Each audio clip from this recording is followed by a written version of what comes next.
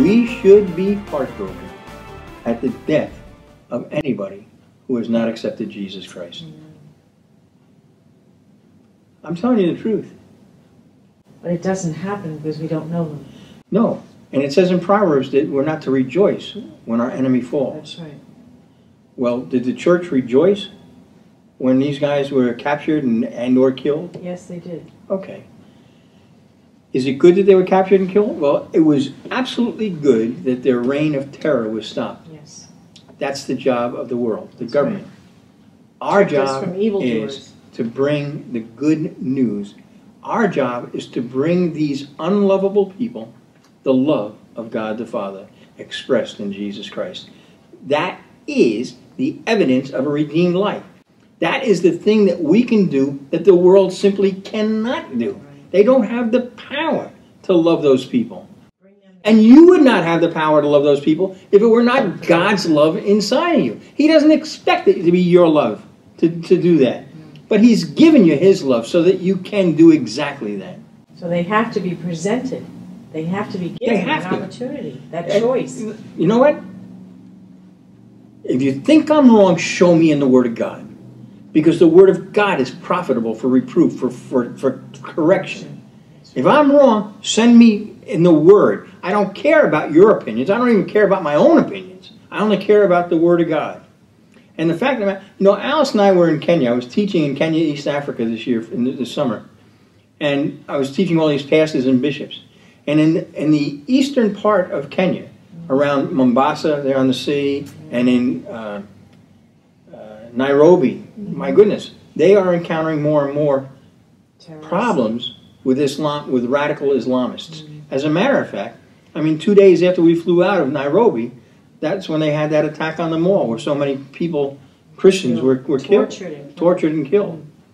So I had one of the pastors from Mombasa, and I was teaching this class. But after the class, he came up to me and we were talking about there's more and more incursion of radical Islam into the areas that he serves God in. And he says, "What are we supposed to do?" And I said, "What you're supposed to do is love them."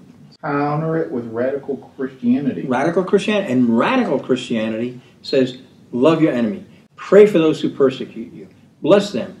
For this is the will of God. This is what God said. Look at the Sermon on the Mount and see if Jesus doesn't say, this is what makes you perfect. This is what makes you sons of your Father in heaven.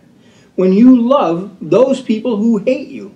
When you presented that when we were in Belize to a group of pastors and bishops, the apostle of that whole group said that concept of forgiving would just revolutionize the church. That was in Cameroon, West Africa. In Cameroon. Yeah. Oh, did I say Belize? Yeah. I'm sorry. Yeah. I didn't mean Belize. No, but I think I probably preached that kind of message in Belize too. Yeah, but in Africa they really needed to do it. They said because that would revolutionize in that area there was like a culture of revenge. But that's what Jesus said. That is Christianity as presented to be normal by Jesus Christ in the Sermon on the Mount. And the world would see that as a weakness. So if you're examining, yes. but this is the point, examine yourselves. We're looking for the evidence of a redeemed life. An unredeemed life does not have the power to love those people. Doesn't have the power to do that. Doesn't have the ability to do that. But a redeemed life has the power to go out and face the largest enemy and bring the love to them now. Yes. That's the ministry that we have in this day and age, is a ministry of reconciliation. To go and say to those people, no matter what they think, it doesn't matter. Because it is only the Word of God that has the power to change them. And to say to them, Jesus Christ died on a cross for you. And I'm going to tell you something. It may not, because it's for whosoever will receive it. That's right. Osama bin Laden may not have received it, but Jesus Christ died on a cross for him. Saddam Hussein, Jesus Christ died on a cross for him. He may not receive it. There are plenty of people in our Western world, nice-looking people, dressed nice, earning lots of money, doing this and doing that. But if they don't receive it, they're in the same place, and they're going to wind up in the same place as Joseph Stalin, as Adolf Hitler, as Osama bin Laden. You're going to wind up in the same place unless you receive and walk in the fruit of the Holy Spirit, the power of God, the love of God. They have to have the opportunity to choose. Is love the evidence of a redeemed life? Yes.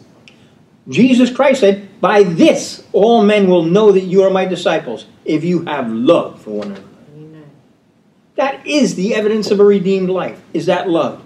Nothing has more ability to bring us to the fullness of the visible and victorious life that Jesus desires for us. The life that he spoke of when he said, the thief comes only to steal and kill and destroy. I came that they may have life and have it abundantly. When you walk in the fullness of the Holy Spirit, the power of the Holy Spirit, when you walk in the love of God, when that becomes your desire to grow in the love. Because remember, knowledge puffs up, but love edifies. We have to get to that place where love is what it's all about in our life. The love that Jesus taught about in the Sermon on the Mount. Not just loving the people that love you. Not just loving the people that are like them. And you want to know something? I said before. Your emotions and feelings will change. When you start to pray for your enemies, yes, your feelings about your enemy will change. that's right. I promise you that. Yes. When you start to pray for your enemies, the emotions that rise up when they come to your mind will change. Because the Holy Spirit in you will make it happen. Your feelings and emotions will follow the choices that you make, That's right. or the choices you fail to make. I'm telling you the truth. If you reject the love of God, you'll never know how to love others. And if you don't know how to love others, you're going to face Jesus Christ and have to explain why. Ta-da. Love conquers all. Love conquers all, and love never fails. Right. Lord, our victor Evermore. Hallelujah. Amen.